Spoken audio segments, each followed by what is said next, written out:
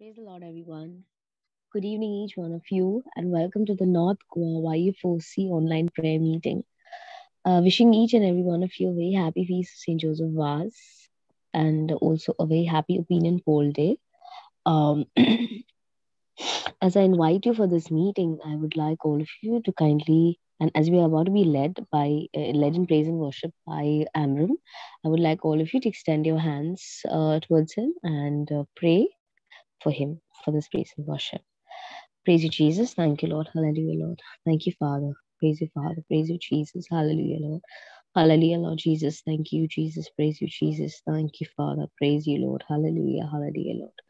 Thank you, Lord. Praise you, Lord. Thank you, Jesus. Praise you, Jesus. Thank you, Abba Father. We praise you. We thank you. We glorify your name. We all Hallelujah. praise you, Hallelujah. Lord. Hallelujah, All, Lord all, all, Jesus. Thank you, all. Lord. Praise you, Lord. Shigere Thank Rama you. Diri Kiri Karan. Shigere Kiri Kara Kala Kara Lord, Tashimi Lord. Sikara. Hallelujah, hallelujah, hallelujah. Thank you, Lord. Hallelujah, Praise Lord. you. Praise you, Father. Thank you, Lord. Praise you, Jesus. Thank you, Jesus. Amram, over to you. So, good evening, everyone. And as we start, let us sign ourselves in the name of the Father, Son, and the Holy Spirit. Amen. So, Psalm 145 talks about the greatness and goodness of God. So, in that, like verse 3, it goes like, "Great is the Lord and greatly to be praised. His greatness is unsearchable." So, with this, on this note, so we'll take our first hymn, "How Great is Our God," and just ponder upon this verse. His greatness is unsearchable. So let's take our first hymn.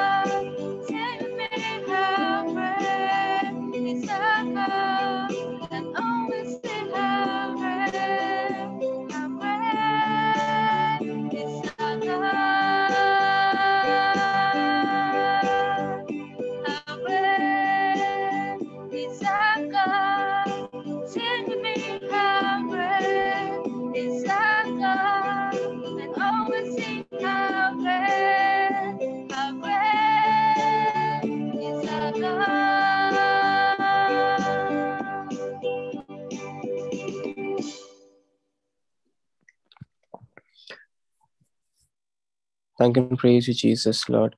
Lord, indeed, Lord, you are great, Lord. Lord Jesus, at this time, to take this time, Lord, to thank and praise you, Lord. Lord, especially, Lord, to thank you for all the things you've been doing in our lives, Lord. Lord Jesus, many times we have not thanked you, or we've been caught up, Lord, in our routines, Lord. And Lord, sometimes we've not acknowledged the little things that you do for us. Lord, at this moment, we want to bring to mind all the things, Lord, you do for us. Big things and the small things, Lord. The small details, Lord, that you take care of in our lives, Lord. And Lord, we want to thank you for all these things, Lord. At this moment, I would like to ask everyone to just bring to mind all the things that God has been doing, all the things you'd like to thank Him for, big things and even the small things, and just silently in your heart to say thank you to Him.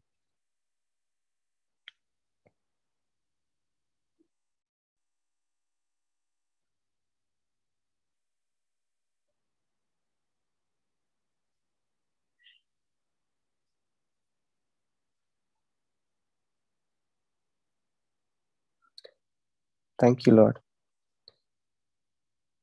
And Lord, with this gratefulness, Lord, in our hearts, Lord, we want to lift our hearts to you and to thank you, Lord.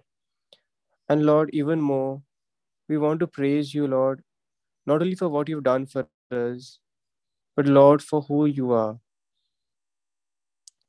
Lord, we praise you, Lord, and thank you, Lord, for your faithfulness, Lord, for the way, for how you love us, Lord. Lord, we praise and thank you, Lord, for your mercy, O Lord, in our lives. Lord, thank and praise you, Lord. Let us take this hymn, Blessed Be the Name.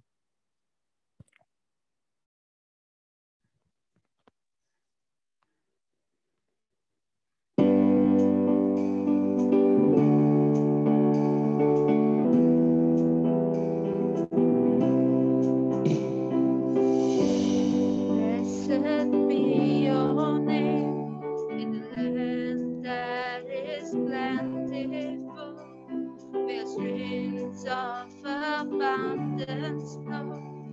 Blessed be your name. Blessed be your name, when I'm found in the desert place.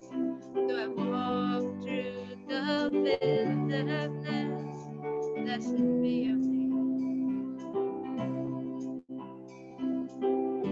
Every blessing you pour out, I've done back to praise. When the darkness closes in, Lord, still I will say, blessed be the name of the Lord. Blessed be your name. Blessed be the name of the Lord. Blessed be your glorious name. Blessed be your name when the sun is shining down on me, when the world's all as it should be. Blessed be your name.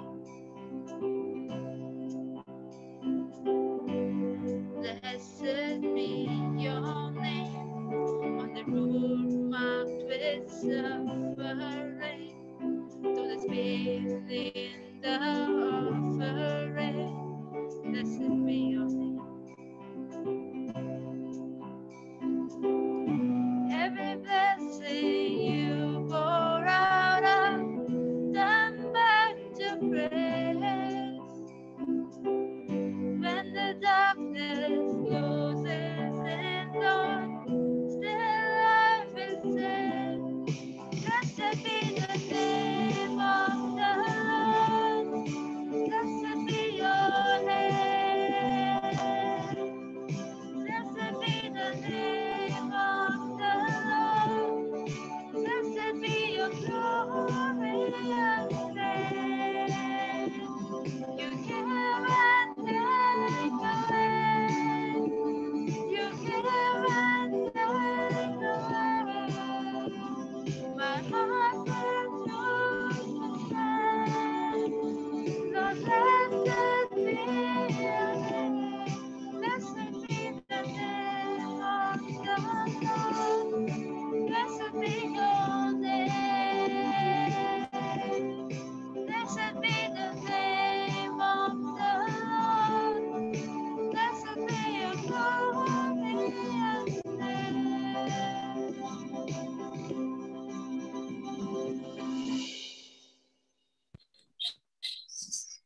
Thank and praise you, Lord Jesus. Praise you, Lord. Thank you, Lord Jesus.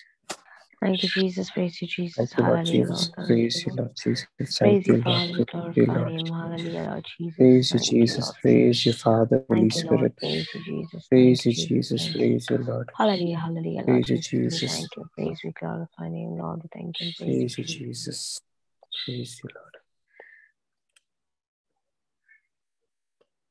Lord, as we prepare this time to ask you to fill us with your spirit, Lord. Lord, we want to surrender all the areas of our lives to you, Lord, so that you can prepare us, Lord, to be filled with your spirit, Lord. At this moment, there's this nice example that could like help. It's by Father Mike Smith. So basically, he tells the difference between being transparent versus being vulnerable.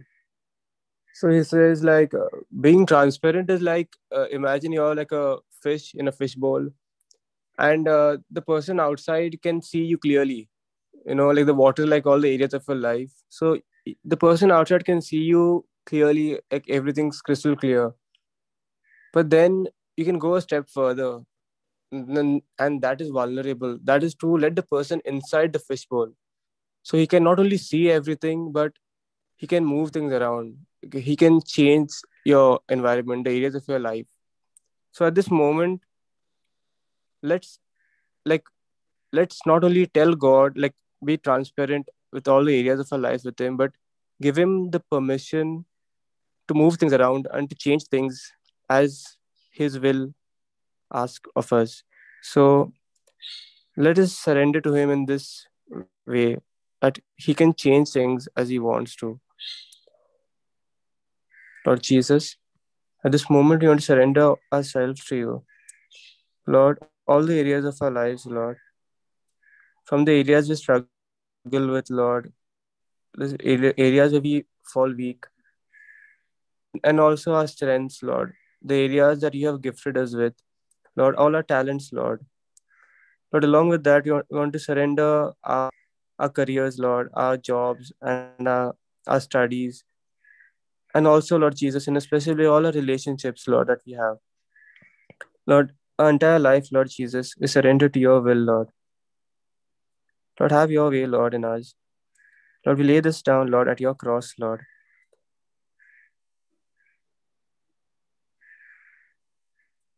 Let us sing this hymn at the cross.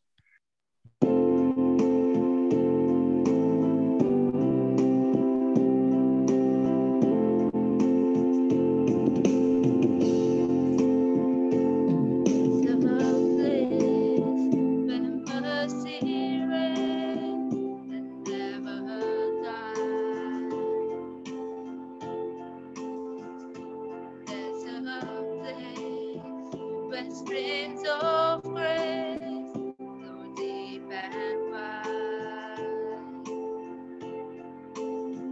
where all the love I've ever found comes like a flood, comes flowing down. At the cross, I surrender my life. I'm in awe of you. I'm in awe of you. Where your love and red and my sin was white. I owe to you. I owe to you, Jesus. It's a place where sin and shame are powerless. Where my heart has peace with God and forgiveness. Where all the love I've ever found comes like a flood, comes flowing down. At the cross, I surrender my life.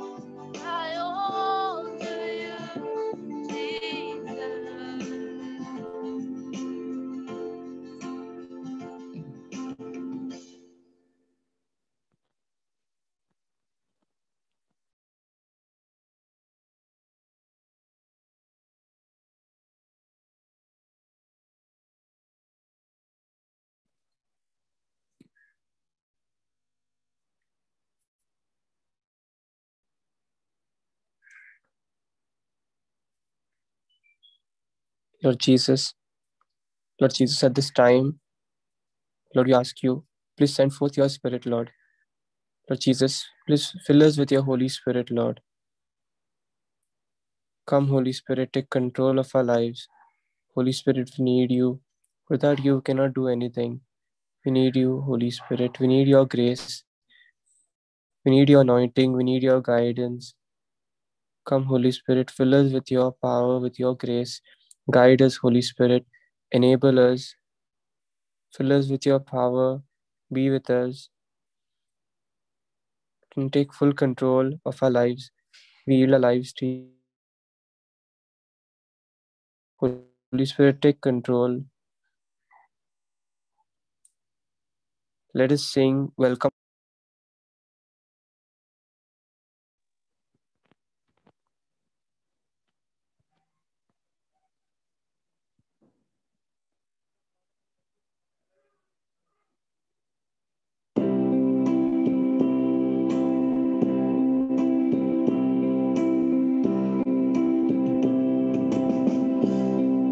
Welcome, Holy Spirit.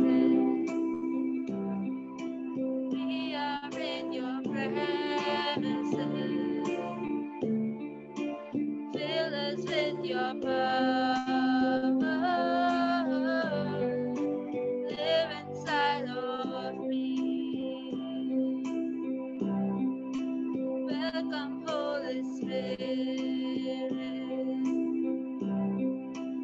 We are in your presence. Fill us with your power.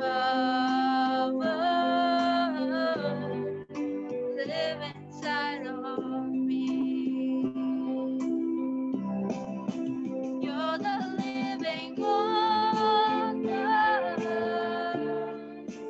never drying fountain,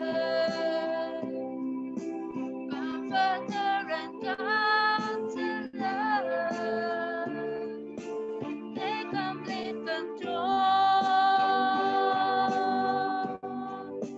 You're the living water,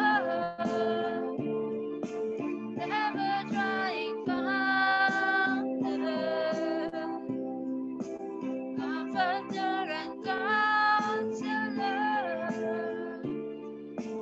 Take complete control. Welcome, Holy Spirit. We are in your presence. Fill us with your power. Live inside of me. Welcome, Holy Spirit. We are in your presence. Fill us with your power. Live inside of me. Fill us with your power. Live inside of me. Fill us with your power. Live inside of me.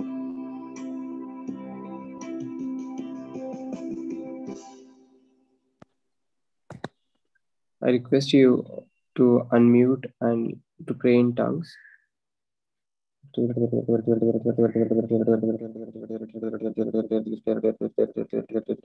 Hallelujah, shikere karai, bere karane de karai, shikara karai, tere shalai derale karane de ala la la la la la shibre kare kare kare kare de shikara kare kare kare sukara ya shikara de de shikara de la kare shikara ya la la de ala la la la la shiri kare kare kare kare kare kare shikara la kare made और हरी बिपेरे करा करा करा de shile ere se sare de hallelujah hallelujah shandri la mai ere kare kare mane shandri ere kare kare kare kare Okay, Jesus, ala praise la you. la la di shikara kare kare kare Hallelujah, kare hallelujah, shandri ere hallelujah, kare kare hallelujah, kare de hallelujah, shi la la hallelujah, ere ala la shikara kare kare hallelujah, made de hallelujah, holy, Alalali shikere lalala madite rabi di shubara gani gana wala gana kai na kana na kana na shuri kam dekare gana na mashandri lari sisware gani alale kare kala passes bure titi kale yere mene kala ya Jehovah Rabbi. yali sheri lalali sheri Jesus, bless your holy name, Lord.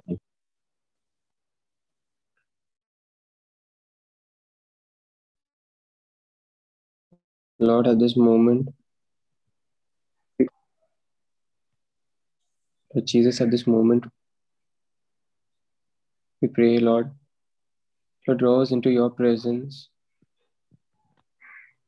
Help us to be close to you, Lord, and to worship you, Lord, to adore you, and to surrender ourselves fully to you, Lord.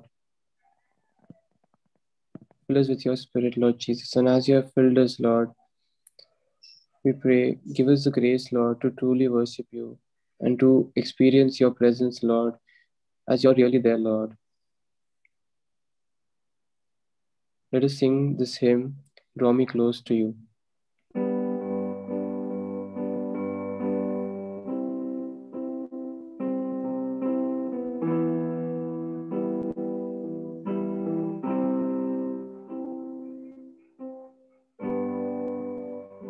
Draw me close to you.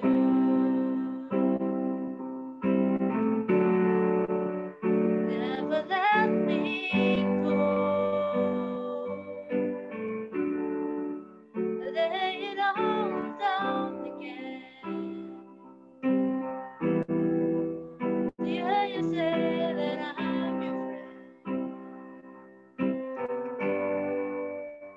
You are my desire. No one else will do. 'Cause nothing else can take your place. Feel the warmth of your embrace. Help me find a way. Take me back to you. You're all I want. You're all I've ever needed. You're all I want. Let me know you want it. You're all I want. You're all I've ever needed. You're all I want. Let me know you want it. Let me know you want it. Let me know you want it.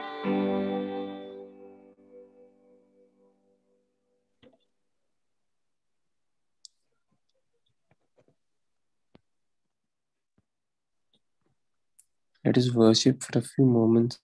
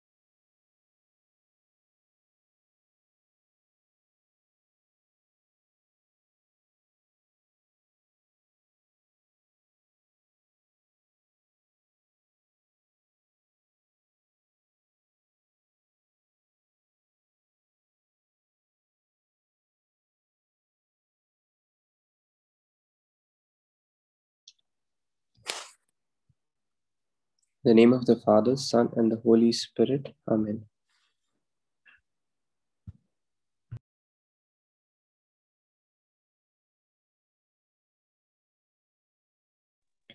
Thank you so much, Amram, for leading us into praise and worship. And thank you, Amazel and Basil, for accompanying him. Thanks a lot for that.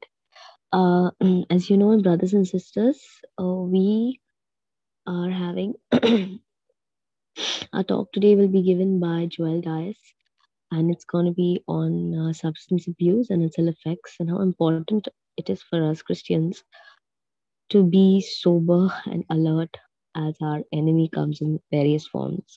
Our enemy comes to kill, loot, destroy, whatever we may call it. Before he begins, let us pray in tongues for him. Hallelujah, Lord. Praise you, Jesus. Thank you, Jesus.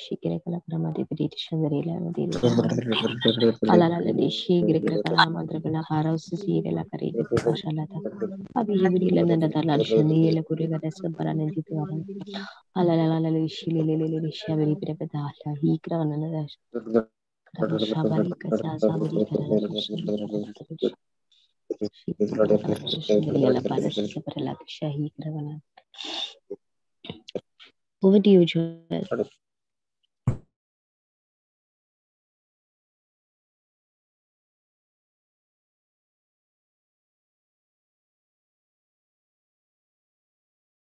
Hello everyone, can you hear me and see me? I'm just wearing black today because I didn't want to highlight myself. But am I loud and clear? Am I audible enough? Yes. Okay.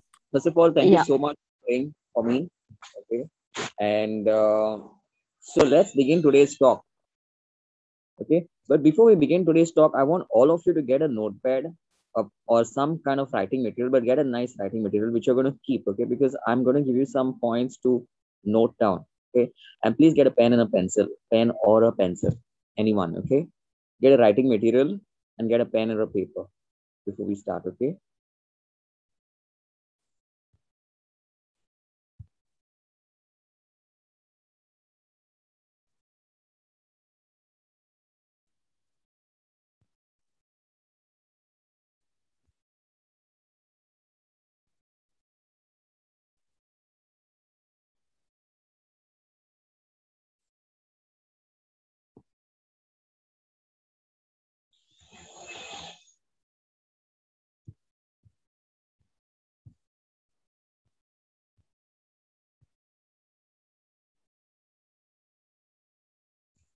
Are we ready to begin?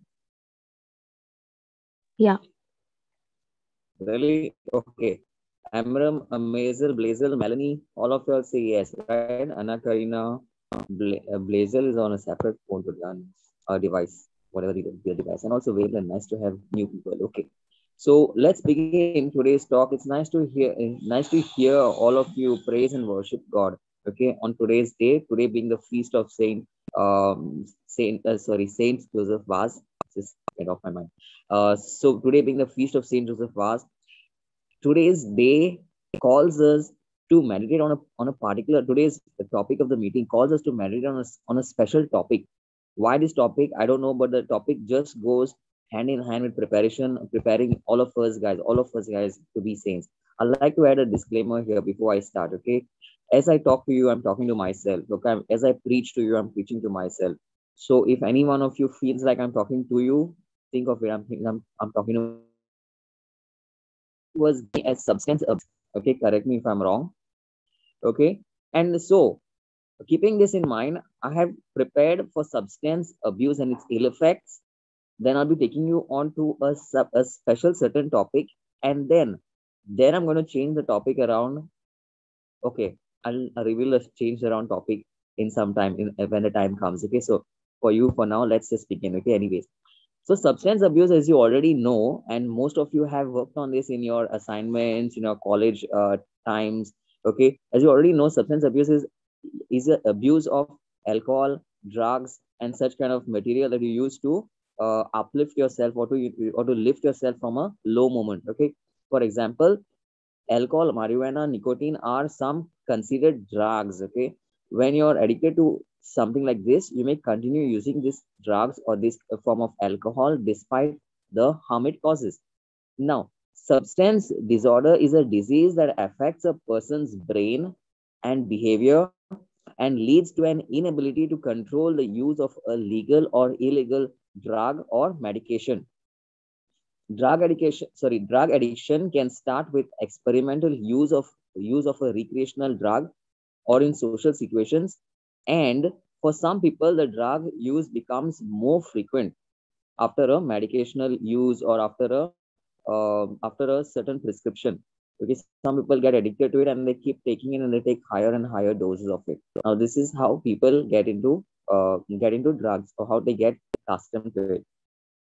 The second reason, of course, you already know, is people out of socializing, they tend to take it because youngsters and their friends take it, and that once a certain friend is taking it or a certain group of friends are taking it, in order to feel cool, to feel accepted, to feel one of them, we also end up taking it. Okay, so I mean, not we, but this person, this certain individual. Okay, so the next thing is, as time passes, you may need this person who takes drugs may need larger and larger doses to get high. Soon you may need the drug just to feel good. As your drug use increases, you may find that it's increasingly difficult to go without the drug. Attempts to stop drug use may cause intense cravings and make you feel physically ill. This is what happens when you do this is what you experience when you have withdrawal symptoms. Okay. You may need help from your doctor, family, friends, support from groups or something like that, or organized treatment program to overcome your drug addiction and stay drug free. Now, so far what I've been speaking to you is about drug use, and you must be wondering, like, what has this got to do with me, or why am I sitting here, right? And I'm sure none of you are fighting any form of drug abuse, or I mean drug use, right? But let's go to the second part of this topic. Okay, look at this. I'm about to speak to you about porn addiction. Pornography robs us of pure and trusting relationship with God. This is taken from the Catholic. I'll just read to you the one minute. I'll just read to you the references first before I go any further. Okay, this is taken from this is taken from the Catholic news agency resource material, harmful effects of pornography. Okay, you can look it up. I'll post you the references after this talk. Okay, so to start with, this is quite a long one. Yeah, pornography robs us of a pure and trusting relationship with God. As we all know that pornography is actually it's the Satan's version of what love, God meant love to be. Okay, love is supposed to be intimately between two partners within the sacrament of marriage, and pornography just does the exact opposite of that. It makes this intimate thing of love between any partner. So God desires a relationship with each and every one of us. He loves us so deeply that he created us in his image and in his likeness. But pornography shatters that relationship with God. Pornography is an addictive substance, just like an addiction, alcohol, drugs, okay, or addiction to a screen, that is some form of screen, whether TV, mobile phone, whatever it is. More of the drug is needed to achieve the same effect, as intolerance is built up. Okay, but they say it is more easier to fight pornography than to fight drug abuse. Okay, okay, that's for a different day. That's topic for another day. But the increased amount of time viewing porn means this individual is less engaged in regular life activities, whether that be a decrease in sleep. Viewing porn instead of spending time with their families, affecting their work performance. All addictions consume the addict's life, and the same is a result with pornography. The word pornography comes from the Greek words. Now, you know that I'm not really a fan of these technical things, but just to help you understand where does this come from, or just to give you a little background about where does this word come from. Now, I don't know about the history of pornography and where it started, but I feel it started when, I mean, the earliest recount that I could have is probably when those Pharisees brought the woman caught in adultery to Jesus. This is the first recount that I could think of. Okay, or even if you want to quote me on Suzanne's story in the Bible, there were these two guards who accused Suzanne of doing things. But there she was not really caught in the sin of adultery. In the case of Jesus, where the Pharisees caught this woman in adultery, they brought her to Jesus and they said she deserves to be stoned to death. Okay. By the way, how would someone catch someone sleeping with another person, or even accuse that person of sleeping with someone? It's probably because they've seen that person, right? So no one can accuse someone else of sexual relations unless and until they have seen that person. And if they have seen, then they have equally committed that sin themselves, right? So I think that was the first, this is as per what I remember, okay, or as per what I recall. That was the first account of pornography, okay, when they themselves, when the Pharisees themselves had seen such kind of sexual activity right in front of their eyes. And then they brought that woman to Jesus. And that's the reason why Jesus asked them, those of you who have not committed any sin, may cast the first stone, okay? So in fact, Jesus was not there among them. Otherwise, Jesus would also have to leave and go. Okay. But Jesus was not there among them. That's why Jesus could forgive that woman. Okay.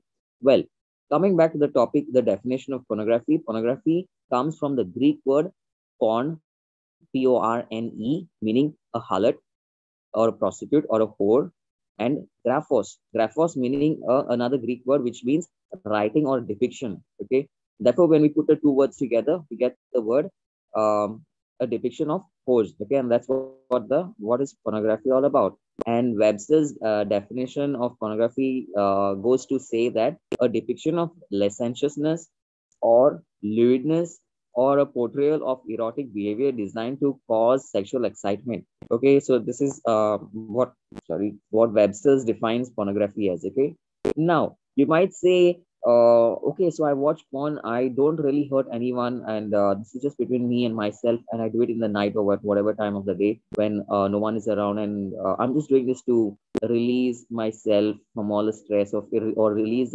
myself from whatever I've been feeling throughout the day, or release myself from any kind of feeling of unacceptedness, feeling of loneliness, feeling of anxiety, feeling of depression, or any kind of feeling of no one wants me, or I'm nobody's person, and all these kind of things. Okay, so or sometimes some even do watch porn when they are excited, super excited, when they've had a nice day, so they want to end all things that end well, that begin well, end well, right? So if they started a good day, they want to end it well, right? So some people do that. There are some people who also watch porn because they feel like, I do not have a partner, and therefore I need to give myself out this way.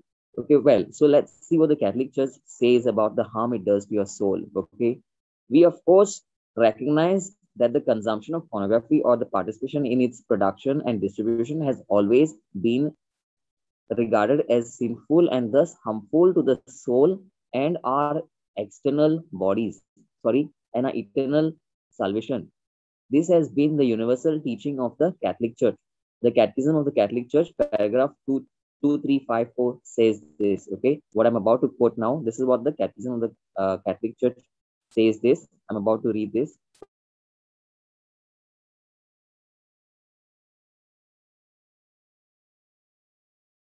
In removing real or stimulated acts from the intimacy of the partners in order to display them deliberately to third parties. I'll just read this line again, okay? Pornography consists in removing real or stimulated acts from the intimacy of the partners. I'm talking in terms of what happens in bed, and if some of you have not experienced it, very nice. It's very good. Save it for marriage. It's not to be experienced before marriage. So actually, even I don't know what exactly goes in there, but that's not the point. The point is, what the Catholic Church says here is this act that was supposed to be saved for intimacy between partners in order to display the pornography displays it deliberately to third parties. It makes it very easy for a third party, for a third person to watch this and gain pleasure. That is what the Catechism of the Catholic Church teaches us. It goes on to explain that, and I quote, it offends against chastity because it perverts the conjugal act, the intimate giving of spouses to each other. It does grave injury to the dignity of the of its participants, actors, vendors, and the public, since each one becomes an object of base pleasure and illicit profit for others. It immerses all who are involved in the illusion of a fantasy world. It is a grave offense. Okay, and I end the quote here. This is what the Catholic Church, the Catechism of the Catholic Church has to say about pornography. Okay, if you want me to read that again, no issues. I'll read it at the end. Okay, if you want me to read once again, those who are not of the Catholic faith can refer to Saint Matthew's Gospel, wherein this the Gospel says like this in Gospel of Matthew chapter 5 verse 28. Everyone who looks at a woman with lust has already committed adultery in his heart. Now, I had a question asked to me once by a boy who said, wait a minute, only men commit adultery, women don't commit adultery. Like, is there nothing that women do? And it made me think for a while. But yes, I've also come across a lot of women in my journey of life, okay, who are also still addicted to porn, and who have been, basically they have not just addicted to porn, they've been addicted to let's just give it this short term, they've been addicted to giving themselves in love to the wrong people. Okay, so I'm just using a code word here, love, but that's not the actual love I'm talking about. You know what I'm talking about. Okay, it's the 18 plus word. Okay, so I don't want to disclose, I mean, I don't want to go get deeper into the story, but yes, it is a scene on both the genders. It is both genders that get involved into this. It's not just woman, it's not just men looking at a woman with lust, but when Jesus said that, he meant to say that it is men who look at a woman with lust. These men have already committed adultery. He was just trying to tell the people who asked him the question, he was just trying to get them to understand that once you already look at a woman and you desired her in your heart, like you already coveted her, that's when you already committed adultery.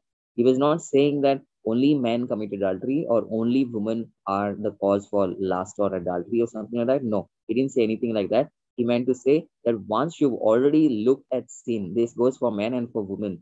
Once you've already looked at sin, you already had the thought, you already conceived it in your heart that you want this thing, and that's when you already committed adultery. And well, for some of you intellects, I have something little more for you. Okay, for those of you who always research on different faiths and very curious to know what other religions have to say about it. Okay, I know this is a Catholic class and this is a Catholic teaching. Okay, but allow me to take you to what the Quran says about in the Muslim religion about porn addiction. Okay, so there it says God desires to turn towards you, but those who follow their lust desires you to swerve away mightily.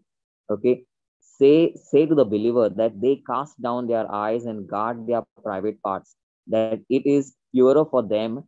God is aware of the things they work. And say to the believing woman that they cast down their eyes and guard their private parts, and reveal not their adornment, save such as is outward, and let them cast their veils over their bosoms, and not reveal their adornment save to their husbands. Okay, so I'm not going to dwell deeper on this topic. You already understand what it means, right? So and there is also one more thing, one more quotation of Prophet Muhammad that I'd like to quote here. He says, to every religion there is a character, and the character of Islam is chastity. So just think of it, guys. We know Muslims for whatever they are. Like, we always accuse them of being very rash, rude, or very offensive, and very okay. First of all, when you say Muslim, the first thing that comes to your mind is terrorist, right? So yes, for all that we know them, and this is what Prophet Muhammad says. Imagine what Jesus would have said about us. He says, imagine if I just think of it this way. Imagine Jesus saying this to us this way. For all that Christians are known for, they're known for love and sacrifice. And the kind of love and sacrifice that he himself, that Jesus himself, if Jesus was saying this, he would say that the kind of love and sacrifice that I showed them by dying on the cross for them. Now I want to ask you one question at this point. Write this down, okay? All of you, write this down. Am I a reflection of the love and sacrifice of Jesus on the cross? Write this down, no? Everyone. Am I a reflection of Jesus? Am I a reflection of Jesus? Make it Jesus's love, okay? To that inverted comma, apostrophe, to the apostrophe, okay? The single no, sorry, it's a single inverted comma. Sorry, to the single inverted comma. Am I a reflection of Jesus's love and sacrifice that he showed on the cross.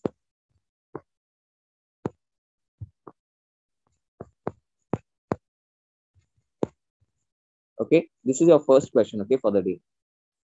Okay, then let's continue. Okay, after this is done, let's continue. Now, just to wind up with the topic on pornography, I'll just give you a few points. Okay, points as in a few statistics.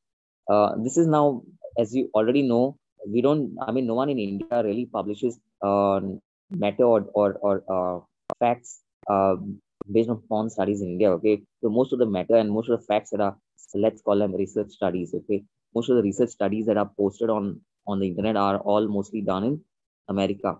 Okay, some are done in Europe also. Okay, but this one is a study done on US adults and yes, on adults, and this was done on people. One minute, the number of years. Yes, and this is what was concluded from it. Okay, just for your knowledge, just for your understanding, and then I have something to tell you after that. Okay, so every second, 25,258 internet users are viewing pornography. Okay, second statistics, pornography plays a significant role in over 50% of all divorces. Third fact, the largest population of internet pornography users are 12 to 17 years old. And if none of us fit in that category, then yes, there are definitely a lot of people outside this 12 to 17 age group who still watch porn. Okay, then the fourth statistic is the average age of a child's first exposure to internet pornography is 9 years old. Okay, that side. Now, I told you something. Remember, I told you something in the start. I told you that after speaking to you about substance abuse and its ill effects, I'm going to turn around the topic. Hello, everyone. Just restarting what I just started all this while. So I'm about to turn around the topic. Anyone wants to guess what I'm going to speak about? Use your mics. Put on your mics and tell me. Or use media. Sorry. Social media addiction to your mobiles? No.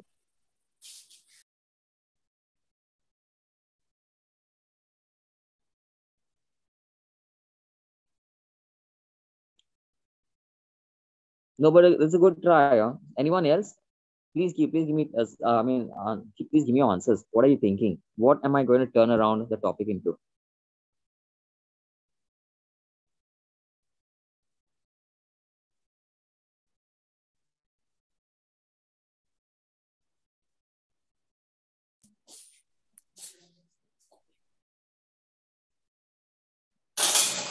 How to overcome? I'm coming to that part. How to overcome, and that's there for all of us. Okay, that's there for all of us. I'm coming to that part. I'm still left with one topic. I mean, it's the part 2 of the same topic. Okay.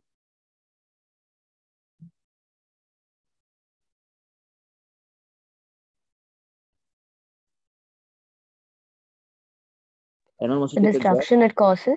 The destruction it causes? No, I don't want to elaborate it. Okay. Elaborated. Okay, I won't be talking about the destruction it causes because you already know what destruction it causes. I mean, everybody knows. Okay, and I think I mentioned a few of them. It causes, substance abuse causes lack of proper sleeping patterns. In fact, lack of appetite, or sometimes increase in appetite, or sometimes it causes lack of interest for things. Okay, and sometimes always feeling of high, or sometimes withdrawal, feeling of extremely low. Okay, going into really low feelings in the sense that the person just covers up themselves in the room and doesn't want to face anyone, doesn't want to talk to anyone, and feels completely withdrawn or feels completely out of place in this world. from the people around. Okay, so just some of the withdrawals that people face when they are into substance abuse, alcohol, drugs, and pornography also. When you're coming out of pornography, these are some of the things you face. Okay, so it's not easy. It's not an easy struggle, but it's possible. Okay, it's possible by the power of Christ to come out of these things. Oh well, anyone still wants to give me a guess? Tell me what you're guessing. See, the topic was substance abuse and its ill effects, and I told you I'll turn around that for the second part. So, give me a guess quickly.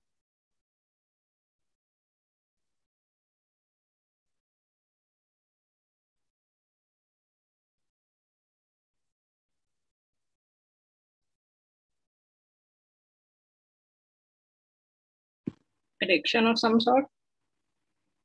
Addiction. Yeah. Yes, it is an addiction of some sort. Who was that who gave me the answer? Anna Karina. Yeah. Thank you so much. But you might not really think of it as an addiction. Okay, I mean all of you. Okay. Okay, I'll just give you one more minute, one more guess, quickly, one more guess, and then I'm going to the topic.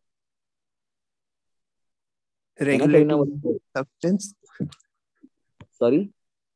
Regulated use of substance. Why? Because there are particular drugs which are used like for anxiety and all, which is prescribed by the psychiatrist and all. So that can be one thing. You're right. And for that matter, even alcohol is prescribed, by the way, for some instances. Okay? I mean, prescribed is not as a medicine, but it's taken. In fact, yes, in Goa, people take a little bit of urak to cover up, to clear their throats. Okay.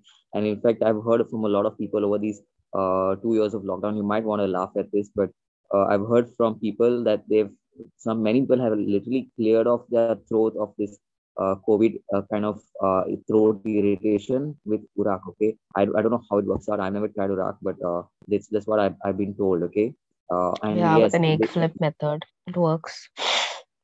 it really works. That's why it works.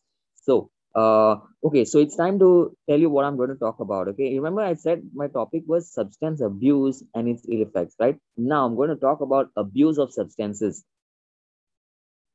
Did you get what I'm saying? I'm going to talk about abuse of substances. Let's change it around. I'm talking about how we abuse people in our lives, how we get so accustomed to these things, how we grow up within these things, how we have made these part of our life, how we feel. We don't even feel when sometimes we speak against some people or we talk against someone else, and that's become an addiction today. Okay, so as Anna Karina said rightly, I'm going to speak to you about another form of addiction, which is not a prescribed medication, but it is a different form of an addiction that we have picked up. We have grown with it over the years.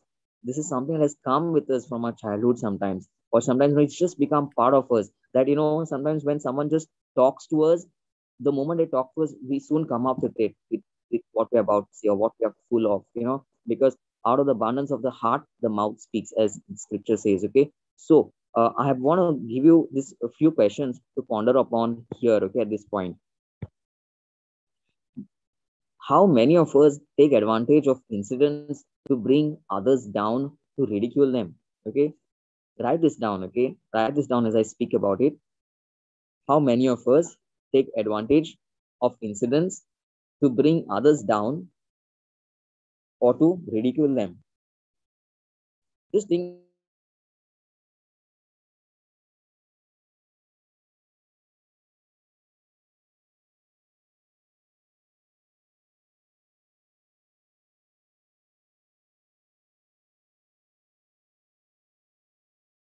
But in a sense of superiority in this talk, are we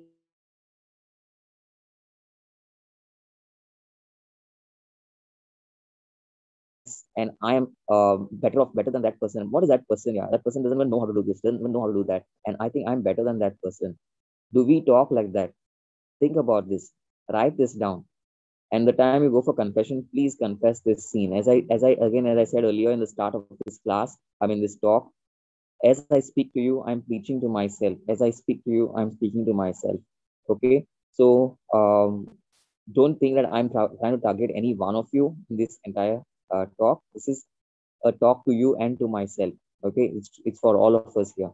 Second, Let's go to the second topic, the second question, not topic, the second question here.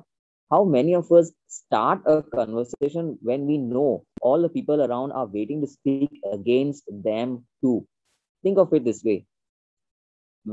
Imagine you're sitting in a class, okay, or you're sitting in a group of friends, okay, and maybe your enemy is there around or not there around, and especially sometimes when they're not there around, and all your friends will support you to talk against a certain person.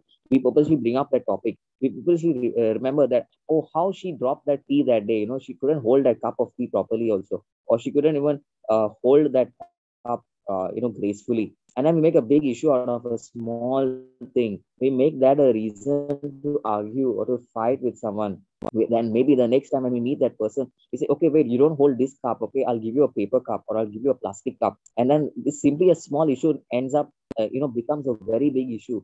A small thing of just a teacup thing, okay, or something as silly as, or she took my pen, or he took a simple thing, my, let's say, stationery from my table, okay, at my workplace. And these small kind of things, small kind of incidents leads up to something very big unnecessarily. It leads up to sometimes people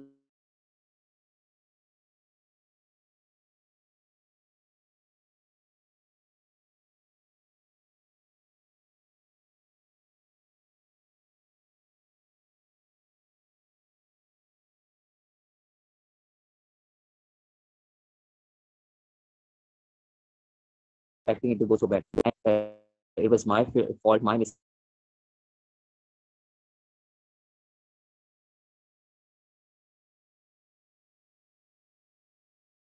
Many of us start a conversation, know that people around us are waiting to speak against them too.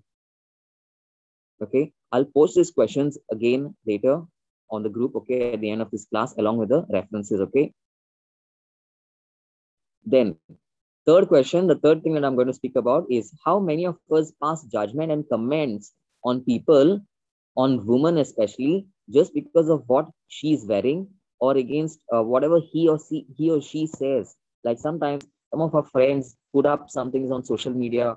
Maybe this particular girl is really looking beautiful, okay, but we have we as churchgoers, okay, we as Christians, we as Catholics, we have the courtesy to ridicule them. I mean, we have the audacity to tell them what they're doing is wrong, but the way we tell them is the way we criticize them, and that's why they feel that we churchgoers, we Christians, judge them. And they keep saying, keep saying, don't judge me. You heard this word very often, that women say, don't judge me, or don't judge me for what I'm wearing, or whatever all this is. And that's one of the reasons many of them leave the church. So I want to ask us this question at this moment. Am I the reason for someone leaving the church like this? Or am I the cause somewhere for someone even thinking about, why am I Christian? Like, why did I even come to this church? Am I the reason for this? Okay, so think about this question, write this down. How many of us pass judgments and comments on people on what, just because of what they're wearing, or just because of what they said?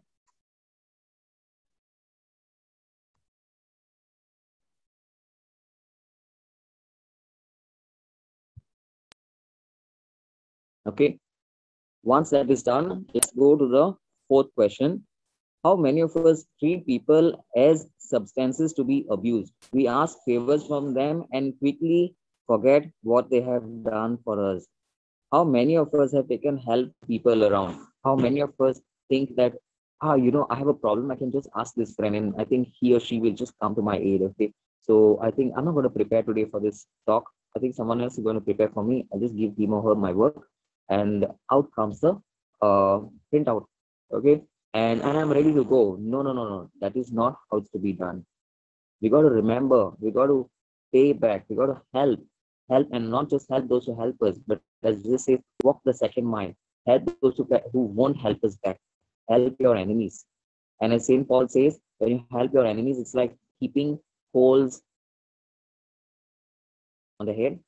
Yeah, it's like heaping coals on the head. Okay, and that's what as Christians we are called to do. That's what we're called to do as Christians. Okay, so I'm calling you at this moment, when I speak about this fourth question, how many of us treat people as substances of abuse? I'm calling all of you to walk the extra mile. When I say all of you, I include myself with you. Okay, so I'll repeat the question once again. How many of us treat people as substances to be abused? We ask favors from them, we quickly forget what they've done for us. So how many of us treat people as substances of abuse when we look at people on social media and we just ridicule them, we accuse them. I mean, in our minds, we say, "Oh, what is this person's life like? I don't want to be like them." Or when we look at certain women, we scan them from up and down, up to down. Again, this is another form of substance or abuse of substances. Okay, or a substance to be abused. Okay, so this is another example of when we abuse an incident, abuse a simple incident. Okay, so and nowadays, my dear friends, a lot of people, not a lot of women do dress in tights, do dress very explicitly and things that are very tempting and stuff. So what do you do? What do you do in such a kind of an incident? Sometimes maybe it's not that woman's fault, or maybe it's not your fault that you ended up there, but sometimes you end up seeing a poster, you end up seeing a hoarding sometimes outside the bus window from wherever you're traveling. You happen to see these things, and these things unintentionally excite you, and then when you go home, you're thinking about it. So first of all, scripture says captivate every thought and bring it to the feet of Jesus. Okay, and every sin is bound there at his feet. Okay, that is one thing. Secondly, always remember, every sin grows. It grows from what we see through our from what we experience through our five senses. So if you've not felt it, you've smelled it, you've seen it, or you felt it somewhere. Okay, so or you tasted it somewhere. So wherever this thing comes from, cut the root out.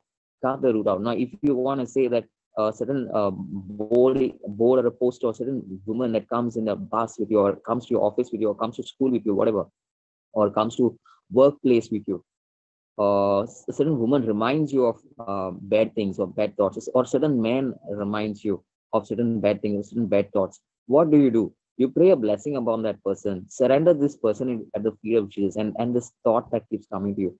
Pray for that person. Bless a person. You don't have to go and talk to that person. You don't have to go and talk to that person. If it's a case of a hoarding or a board or a poster, you don't have to go and tear it out. Okay, sometimes it's not possible to go and tear it out. Okay, so what do? The scripture in Sirach, there's a scripture which says, "Turn away from a good-looking woman." Now, he's not saying when King Solomon wrote that, no, he didn't say, "Oh, disregard their beauty, turn away from them." No.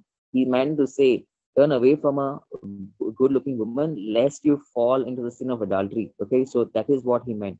So let us first learn to, our eyes got something called as eyelids. Okay, make use of them. So when you see a board like that, of course, if you're riding the bike, don't close your eyes. Okay, but if you're sitting in a bus or being taken for a drive, then close your eyes. Just shut your eyes for some time, and it will teach you how to overlook certain incidents, how to get over these things. Secondly, captivate every thought and bring it to the feet of Jesus, and with him, all things are possible. And you have a third suggestion from my personal experience. Say the okay, if not at least the Holy Rosary, say 3 Hail Marys at that moment. Whenever you're tempted, say 3 Hail Marys. Maybe a rosary will be too long. And mind you, my dear friends, as I speak to you, there have been incidents in my life when I try to distract myself by saying the rosary, and after the rosary, I went and fell into the same sin back again. It's not easy, my dear friends. It's not really easy. But by the power that Christ gives you, I can boast in Christ, like in today's reading that Saint Paul says, in today's second reading, I can boast in the power of Christ that because of the power that Christ gives you, you can fight this sin. You can definitely fight this sin. You can, and at that moment, just devote yourself, give yourself to the feet of Jesus. Nothing else can help. Just give yourself to the feet of Jesus and tell God that you're doing this for Him and you want to give up the sin. Show Him how much you want to give it up. Cry before His feet if you have to. Recite these 3 Hail Marys if you have to recite them. If possible, say the whole rosary. But even if you go to sleep, and even if you wake up with that intention of doing something like that, if you get up the urge of committing such kind of a sin, even then, go back to the feet of Jesus. And even if you spend the whole night sitting at the feet of Jesus, at that night, it's better to lose one night at the feet of Jesus or at the feet of our Lord than to lose the rest of your soul in hell. Think of it, my dear brothers, as we listen to today's session, as we listen to today's talk. It could be just one other talk like anybody, any other day, but it will count only if you make the change to your life. we all know about this first sin that Adam and Eve committed, right? And in fact, that is today's sharing a scripture that I shared with you today morning. Every morning, as I send you scriptures, that is today's scripture from Genesis, taken from Genesis chapter 3. Okay, so we learned that Adam and Eve committed a sin, no doubt, but God yet came in search of them. Now, let's say whether God knew or God didn't know that they sinned, okay? But God still came back to search for his creation, came back to search for his people. He didn't let go of them just because they sinned. And just because they told God, just because they told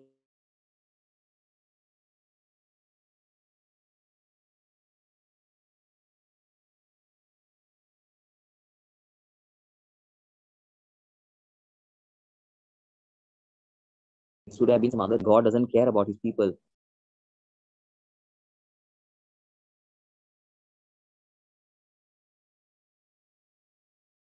As I'm speaking to you, think of it for the n number of times that we have sinned through our talks, through our desires, through our actions, through our posts on social media, through our comments with our friends, through the kind of talks that we talk with people around us, through the content that we see, that we browse through.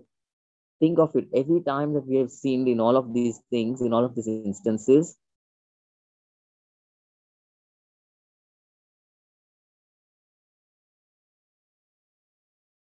we think that, okay, yeah, he will always forgive us, okay? But no, my dear friends, God is quick to forgive, but his mercy endures a lifetime. But also remember that there is something called as judgment day, there is something called as hell, and hell is real. Okay, so a lot of people, these are not my sayings and quotations. There are people who have gone to hell and seen a vision of it and come back to life. They say that there are a lot of religious people in hell. Why?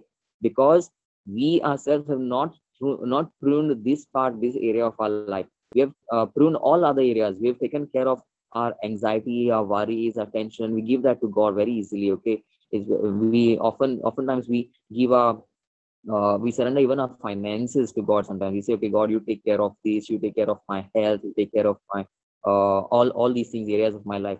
But when it comes to this particular scene that no one knows and no one tells us or talks to us about, this is the area where we keep falling, and this is the area why we many times we do not grow spiritually also. It's because there is this one area in our life that is pulling us down, it's keeping us back, it's keeping us down. And God doesn't want us there. God wants us to enjoy life with him. He wants to walk with us in this garden every single day.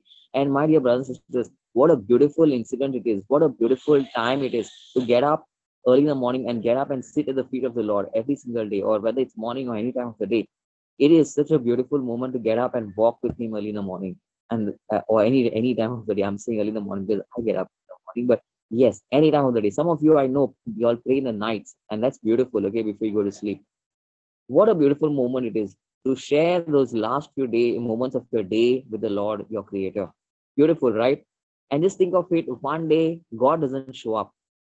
Of course, He never does that. Okay, but think of it. One day, He never shows up. Okay, one day when I'm speaking to you on the topic of personal prayer, I'll share with you a very important incident in my life where God saved me from some serious trouble because of personal prayer. Okay, and that day I just felt the value for personal prayer even more than what I used to always already do before. So that happened just not even a year ago. So, and I do want to share this with you someday. Okay, so coming back to the questions, I had given you 4 questions. Okay, I had given you 4 questions so far.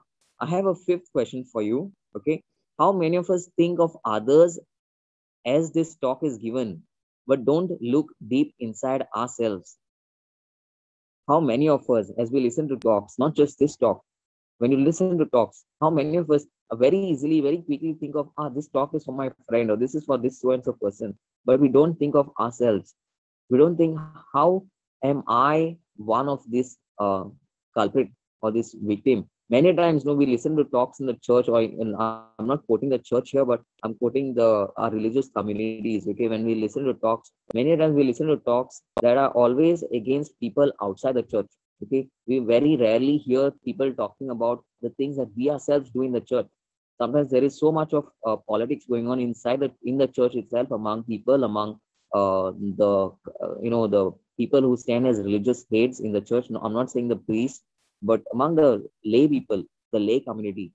I've heard, okay, I don't want to quote this thing, but you yourself must have heard of how many times people who, we know of people who are distributing communion, and we say, that person distributing communion, yesterday I saw this person, the same person arguing in the market. No, no, no, no, my dear brothers and sisters, that person is anointed to distribute the Holy Communion. That doesn't mean that person's life is an anointed life. They are at that moment when they are distributing the Holy Communion, their hands are anointed, they are carrying the Holy Eucharist, whether they've changed their lives or not. Okay. Yes, even I can deliver the best talk and you might clap for me, but at the end of the day, what matters is whether I am led by the Holy Spirit, whether my life reflects what the Holy Spirit has worked in me or not. Okay, or what I have done, or how much have I changed myself, how much have I given myself to Christ, or how much have I still retained of myself. That is what matters at the end of the day, and that is what where my soul will be judged, and that is what will determine whether I go to hell or I go to heaven. Okay, so coming back to the question, I'll read that question once again, the fifth question. How many of us think of others as this talk is given, but don't look deep inside ourselves? Okay, so the sixth question is, how many of us are praying for our leaders and elders rather than pulling out their mistakes? This is the last question that I'm going to speak to you about.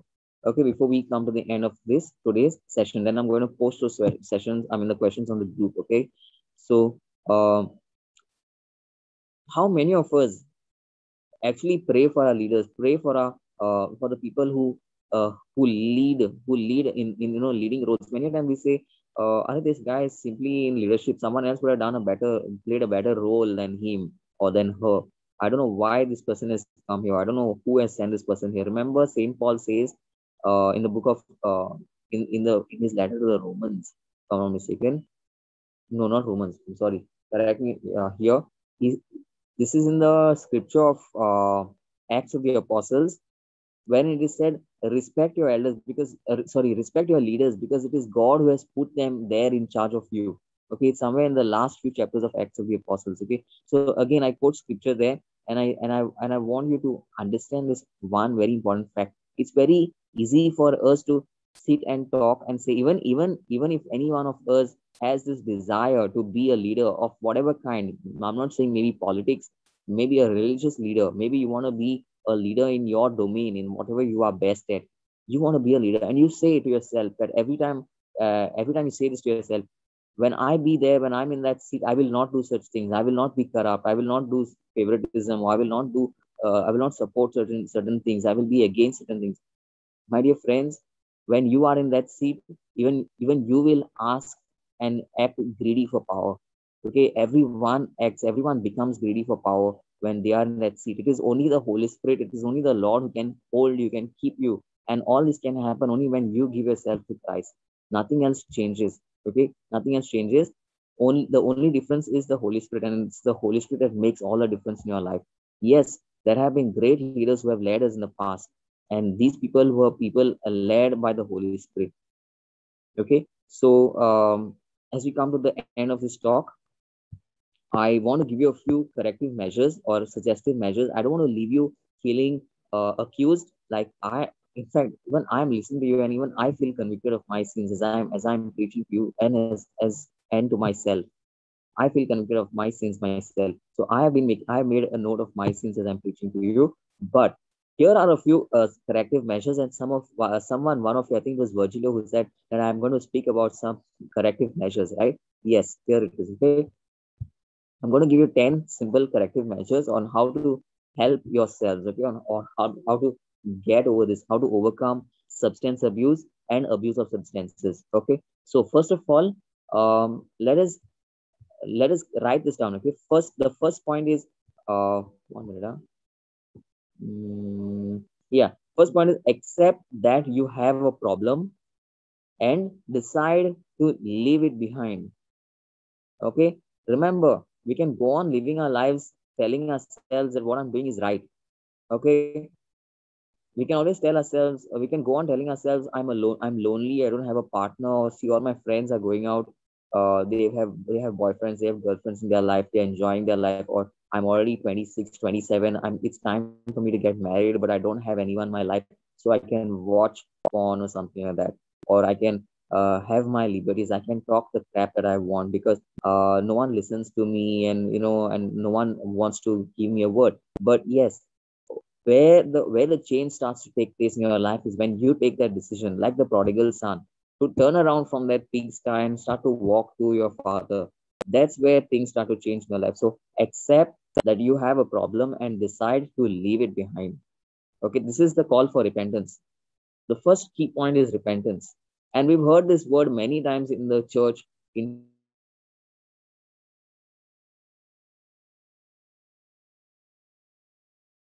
in schools, mission, which means to turn around, and all these is all fantastic. But when it comes to practicing in our daily life, repentance has gone out of the window. Here's where it starts. Okay? It starts with accepting, and I purposely didn't write the first word as repentance, because the moment I say repentance, everyone will feel like, this guy's going to give me one more session that I already heard. Okay, so and soon our minds get tuned off. So accept that you have a problem and decide to leave it behind. I want you to sit at the feet of the Lord today after this session, or when you get time in the day, maybe even in the night before going to sleep, and write these points. Take these points that you've written down today on pen and paper. Take these points before the Lord and sit with Him and talk to Him about your addictions, whatever be the sin, whichever be the area of your life that you want to remove, that you want to get over, that you want to change, that you don't want to be the same anymore. And tell God how much you want Him to rule over your life. Okay. The second point here that I'm going to give you on how to overcome your addiction our addictions, is receive the sacraments from time to time. Excuse me. 1 John chapter 1 verse 9 says, if we confess our sins, He is faithful and just and will forgive us our sins and purify us from all unrighteousness. The sacraments are powerful weapons against the devil's temptations. If you haven't been to confession for some time, find the nearest chapel, go for adoration, pray there for about at least 5 to 10 minutes, and then make a good confession to the priest. Okay, the church is an incredible place of healing, and Jesus desires your presence. Third thing, pray, okay? And there's no one better than Daniel who can teach us how to pray. I mean, not exactly teach us how to pray, but of course Jesus taught us how to pray. But it is very interesting to learn how to pray from Daniel. You know why? Because every day, thrice a day, Daniel would leave his office and go to a certain place, and there he would pray. He would face eastwards towards heaven, if I'm not mistaken, and he would pray to the living God of Israel in those days. Okay, this was before the coming of Jesus. Okay, so Daniel says, the Lord our God is merciful and forgiving, even though we have rebelled against Him. And Prophet Micah goes on to say, who is a God like you, who pardons sin and forgives the transgression of the remnant of His inheritance? You do not stay hungry forever. Sorry, you do not stay angry forever. Forgive me for that. But delight to show mercy. This is Micah chapter 7 verse 18. Okay, I'll read it once again. Who is a God like you, who pardons sin and forgives the transgression of the remnant of His inheritance? You do not stay angry forever, but delight to show mercy. You will again have compassion on us. You will tread our sins underfoot and hurl all our iniquities into the depths of the sea. This, my dear friends, is the extent of our God's love and mercy for us. Okay, ask the Lord for forgiveness and ask and allow Him to walk with you through recovery. The forgiveness power of the Lord is mighty. Also ask Mother Mary for her intercession to live virtuously and to provide you with hope, strength, and healing from these areas, from these addictions. Grow a special devotion to her, and she will help you fight your temptations. In this, I request you to start to pray the Holy Rosary. If not one, pray two. If not two, pray three. But at least pray one. Okay. Fourth thing here, I would suggest us to come out of our bad habits is make yourself useful. Okay. Spend less time on social media and more time on social time. Keep social time, not time for social media. Okay. Keep social time, not time for social media. Be out there helping in the church, charity, some welfare associations, or something or the other. Visit the sick, visit the poor, visit the aged. Like, give a little bit of yourselves to others, to them, maybe to your neighbors. Sometimes your neighbor might be struggling to start the bike. It would be nice if you could just go about and help them, rather than sitting home and just laughing it off. Okay. So, and rather than simply focusing on your own problems or my own problems all the time, thinking about myself, of how less fortunate I am, instead of thinking of that, let us go out and be a help to someone. Okay. The fifth strategy that I could give you to fight our bad habits or our substance abuse is strengthen your will in all areas. Okay. Try out some sports, try out some physically engaging activities.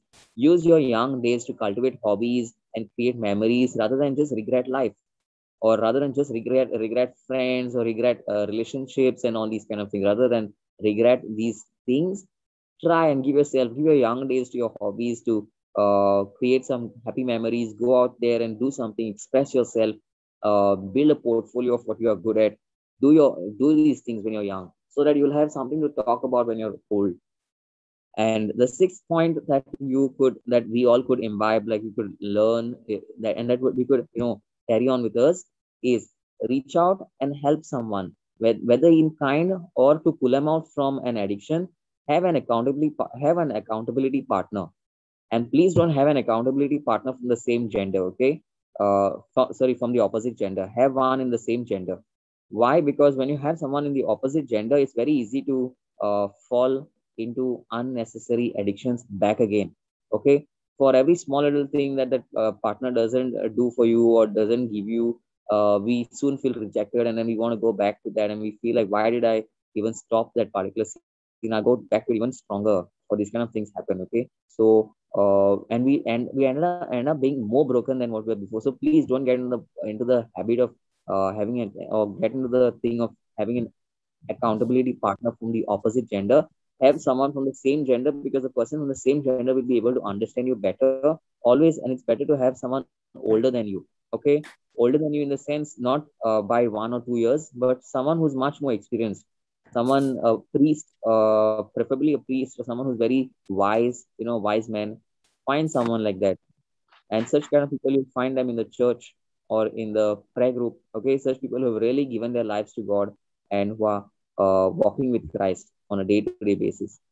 Seventh thing I could suggest us to get over the substance abuse is stay committed to your decision to quit this addiction. Stay committed. Again, I'll repeat this point. Stay committed to quit your decision. Stay committed to quit your decision from this addiction. Okay. Don't get used to rewarding yourself from this, because one day when you cannot reward yourself for coming out of this addiction, you will fall into it even worse than before. So let your drive be to be chaste for your spouse, whoever he or she might be. This is with regards to pornographic addictions. Okay. But if it is any other sin, try and be a better person of yourself. Be a chaste person for Christ, at least. Okay. Though if you are planning not to get married, at least aim to be a chaste person for Christ. Okay. Aim to be a chaste person for Christ. And again, I'll repeat the seventh point. Stay committed to your decision to quit this addiction. Our eighth point given to us is, the eighth point that I'm going to give you is, keep your device, computer, or whatever the device is, in a public place. Okay. So as to avoid the thought of, getting into all these kind of things. If it's about your phone and there's no one around, remember that God is watching you. Okay. Always remember, be aware of His presence. Remember that God, your creator, who made you, who formed you, who knit you in your mother's womb, is right there at the side of you. And whenever you feel like, okay, no one's going to watch me now, He's there. He knows every little thing you're doing. And please don't tell God that, oh, I'm doing this just now, just for the last time, or just today, because today I'm feeling very bad. No. Please don't do that, because there's no bargaining with Him. The day when God decides to snap life away, life just goes, and no one is prepared for it at that moment. Okay, so please be ready, not for life to snap, but be ready to face God. Be ready to face Him one day, and prepare. Let every day be a preparation to be ready to face our God. Okay, yes, you might fall sometimes, but get up and fight back even more stronger than before. Uh, you know, which brings me actually to the last point. Lastly, be aware of 1 minute. I think I missed a point in between. Yes, I missed a point in between. Um, Ninth point, have goals. I was supposed to give 10 points, no? So, ninth point, um, on substance abuse, okay? Have goals, okay? Whether short term or long term goals, have goals, chase them, okay? And this will help you stay focused and avoid distractions. Make yourself aware of the years lost in his addiction and how much you need to catch up on life, not where others are compared to you, not where others are compared to you, but you have to realize for yourself where you should have been now, where you have based on whatever your age is, or based on whatever you have planned for your life. I know sometimes the situations don't help or don't happen the way we have planned them to be, but they will definitely happen. So you go for it, you give your best, you train yourself for that that goal or whatever you want to achieve, okay, in life, and go for it wholeheartedly. This brings me to the last point, 10th point. Be aware of which occasions and what times of the day, or which conversations, or which intervals of your or what are the intervals of your addiction. Like, how often do you fall into it, or how often do we get away carried away with certain talks, or which are the people that we sit with, that we talk to, and that leads us to lose talk, or who is that one person that we keep on targeting, whether there's someone around or not someone around, there's no one around, we still find this one person to talk against. Okay, so, or we always want to correct them to show them that I am right or something like that, or sit over them or something like that, right? So all these incidents, be aware of these, and then the next time before this incident comes, I want you to understand that this is the time that this person, that this event or this situation is about to draw you into that scene, is about to pull you into it, it's about to pull you into a pit that you will regret all your life. Okay, so this is the thing that you have to be aware of at that moment, and this is what I'm talking about. Gradually,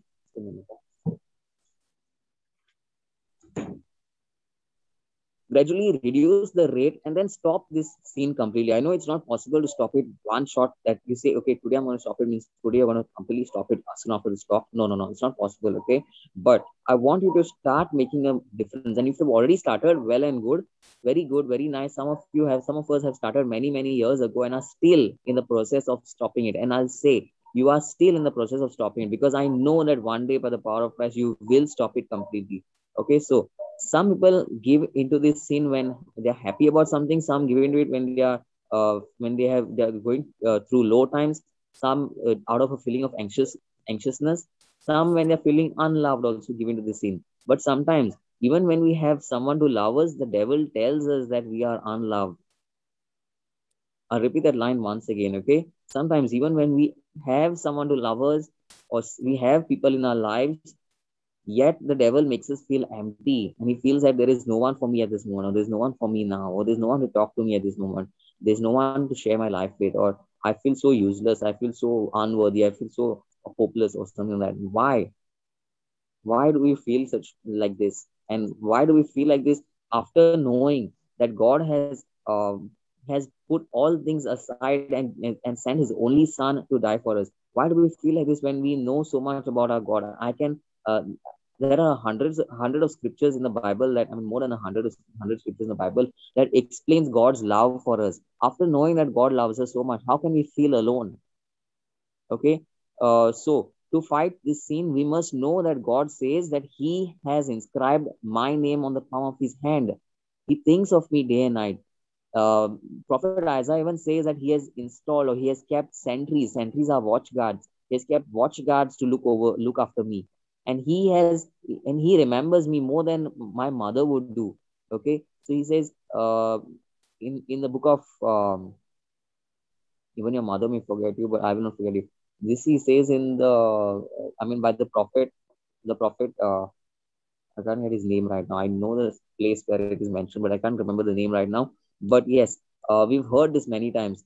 We've heard this in a song also. Even if your mother forgets you, I will not forget you, says the Lord. Okay. So there are countless number of times where God has said that He remembers us, that He counts on us, He loves us, He loves us as if we were His own. And there's also a scripture in the book of Isaiah which says that God God says, "You are mine." Okay, I'll open it right away and I'll tell you where exactly it is. Just hang on a minute, okay?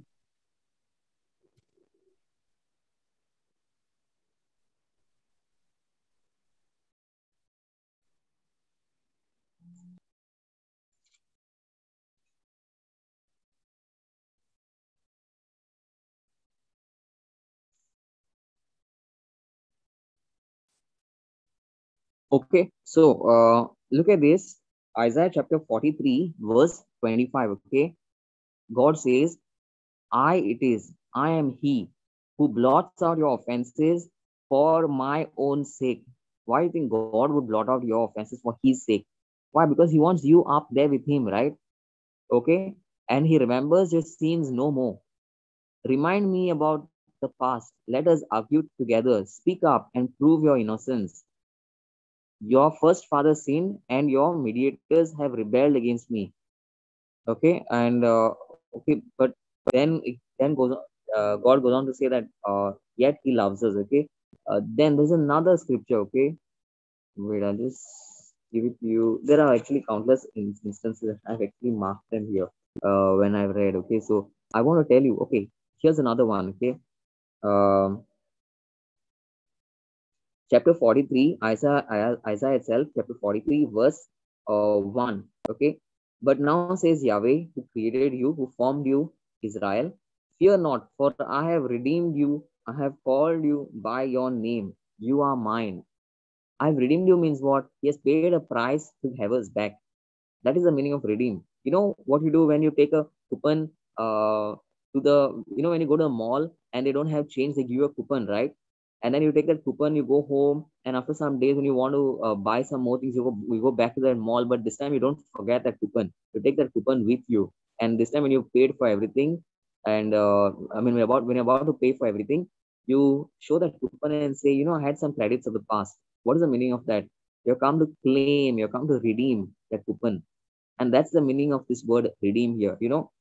Uh, fear not, for I have redeemed you. Meaning, He has put God has put His Son there in the place of that coupon to redeem us, to pay the price for us. Okay, and that's why He says, "I have called you by your name. You are mine." Okay, when you pass through the waters, I will be with you. Okay, I know nowadays we don't pass through waters, but we pass through several kinds of trials and tribulations of the day. People annoying us, people are arguing against us, people talking false things against us, all of these things, huh? And what do we feel at that moment? These are those waters. And when you and will not these waters will not sweep over you. When you walk through fire, you will not be burned, neither will the flames consume you, for I am your savior, I Yahweh your God. Then he goes on to say, I give Egypt in ransom for you, Ethiopia and Serbia in exchange for you, since you are precious in my sight and important, for I have loved you.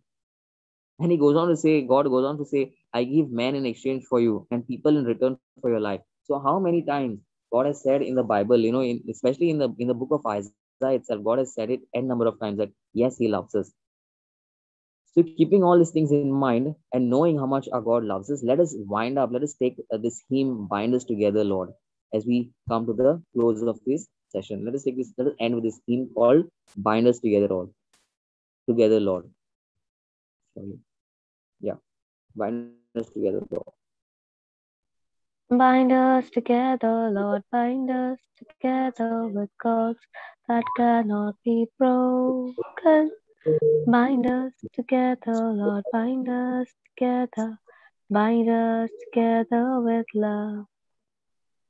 There is only one God, there is only one King.